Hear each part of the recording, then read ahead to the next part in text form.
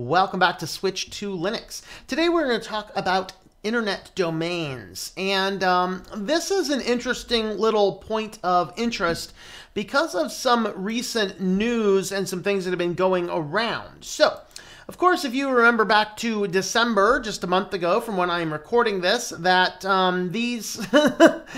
this was probably one of the most intriguing email scam lists going around, because basically it said, yes, people are in physical danger, give us a bunch of bitcoins or else you're going down.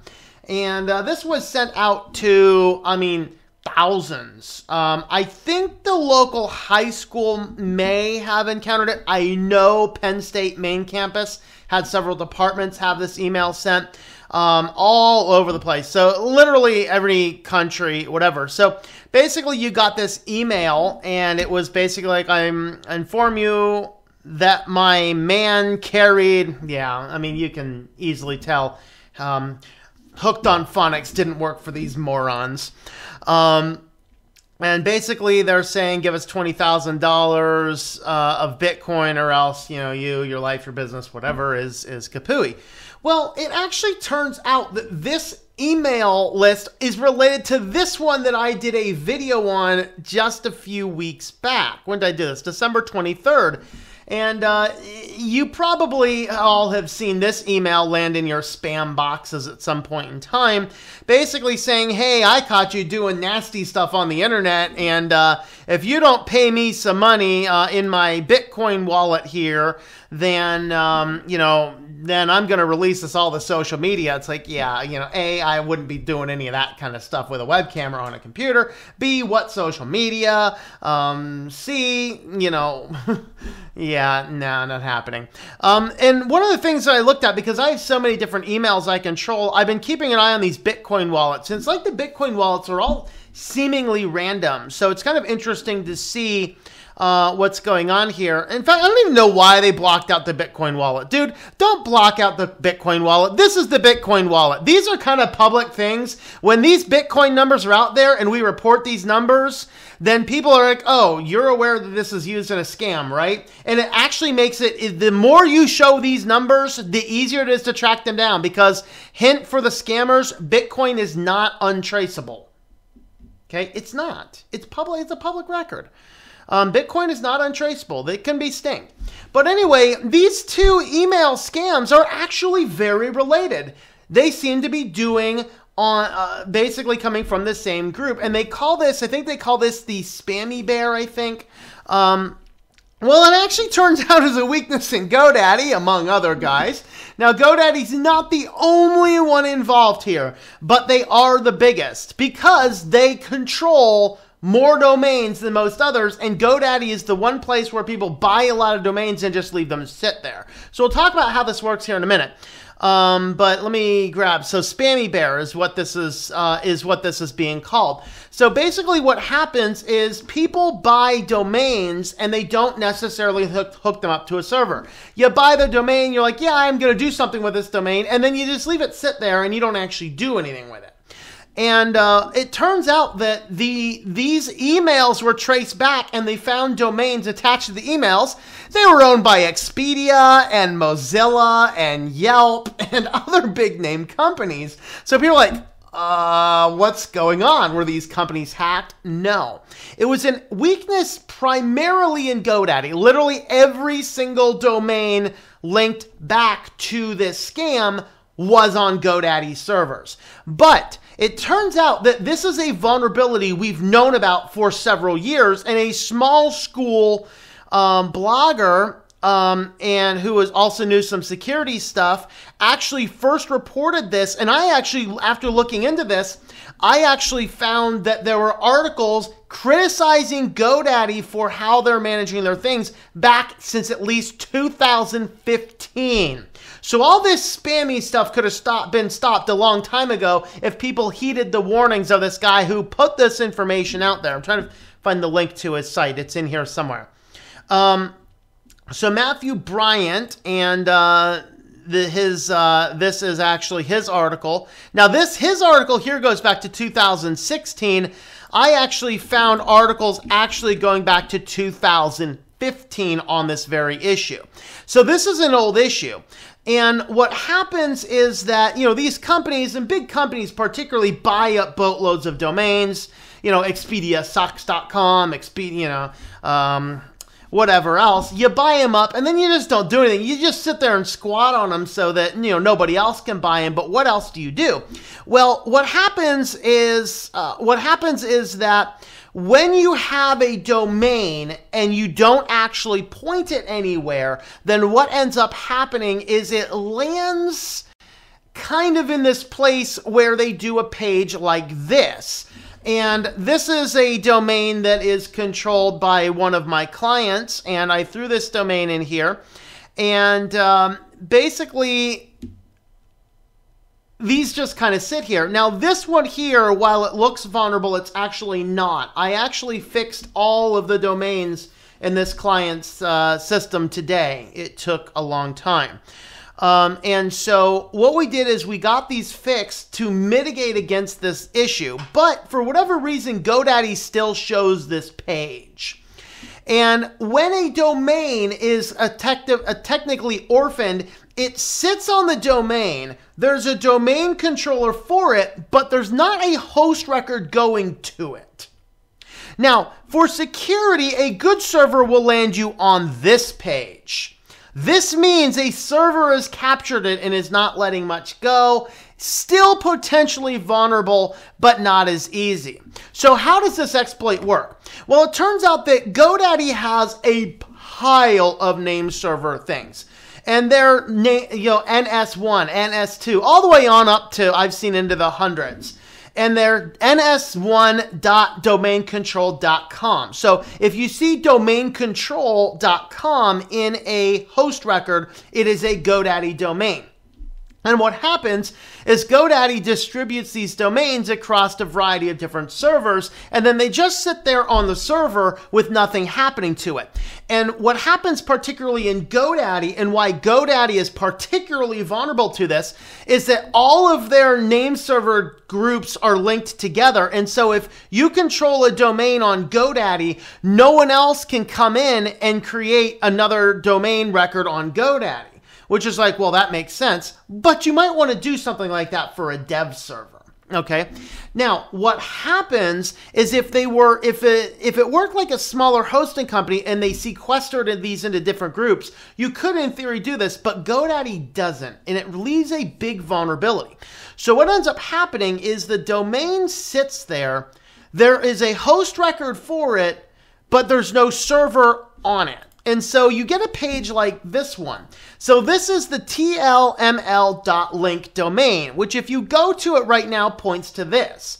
Now, what anybody on GoDaddy could literally do is if you identify one of these domains, and they're easy to spot because they have a page that looks like this, all you literally have to do is come into your cPanel, create an add-on domain, give it the domain name. This is tlm.link. Add the domain. Okay. And with that, I'm going to come back over to this one. We're going to go into our file manager. And now what should happen here is we will have a folder for it. Oh, look at this. And now let's go ahead and just create something. Let's go ahead and I should be able to create a file. There we are. Let's do index.php and let's edit the file. Now I don't want to save the file. I would like to edit the file. There we are. We're going to edit the file and we've got pwned. Save the changes.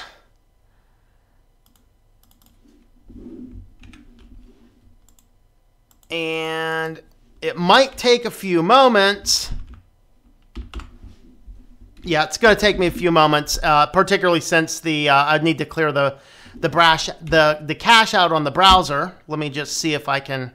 Actually, there's something I can do here. Let me go into history, and let me find.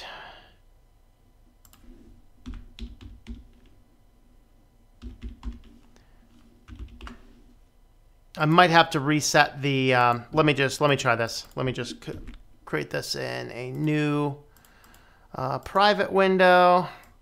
Switch the private window over so you guys can see it. And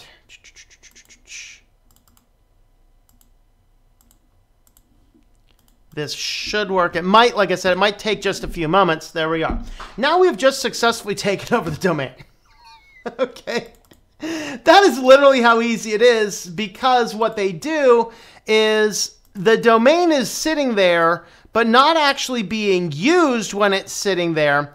And so what ends up happening is someone can come in here, drop it inside of their control panel, and now just create an email. They can scam it out. They can do all sorts of things, and then they can abandon their free account. That's how easy it works. Because they don't have a system in place to prevent the domain from being inappropriately added to somebody else's account. That is literally how easy it is to pull off this heist. Now, could be some more slight complexities, but overall, that's the general principle behind how it works. Now, what can you do about it? That is our important part. So, number one, if you own any domains, you absolutely always make sure they are pointing to a server. Okay, that server could be whatever. Just point them somewhere. You're going to need to have a server put to point them to. Otherwise, your domain is vulnerable. So keep some cheap as you can. Maybe a free server. Point to that. Keep it going. Whatever. You can do that kind of stuff. The second thing, what makes my particular setup very secure is that I'm using what are called glue records. And a glue record basically means that I'm not using anybody's name servers, even A2 hosting. I'm not using their name servers. I'm using my name servers.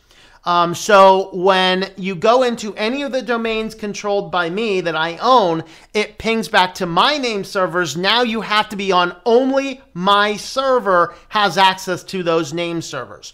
So the absolute best thing you can do when you buy a domain, get some glue servers, some glue records set up, point those glue records to your own server, and change your domain name record, your DNS settings, to your glue records.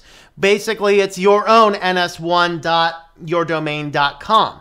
Set that up, point all of your domains to that, and then the best security, then go into your hosting control panel or your cPanel and create a server for each of those. Create a vhost for each of those. If you're on basic Apache, whatever you're doing, make sure your domains are always pointed somewhere. What happened with this case is it was the orphaned domains that were co-opted, and when these orphan domains were co-opted, anybody on any other server that those domain names were pointed to can actually get in and take over the domain if you're not using it first. That is how frightening this is. And so, yeah, we probably need to control and have a little bit better way to have this this working. This is not exclusive to GoDaddy. In fact, the guy that did the original security research on this, he personally found security vulnerabilities in Google Cloud, Amazon's Route 53, so that's AWS, Rackspace, and DigitalOcean in addition to GoDaddy. So a lot of companies are potentially susceptible to this. It just has to do with what happens when a domain is, when a server goes down and the records are still pointed to your name servers. That's literally what it is. So honestly, this is kind of frightening stuff. The best take-home message is if you control any web domains, make sure they're always pointed to a server, and if possible, create your own glue records for your servers. Now, you need a server to go into.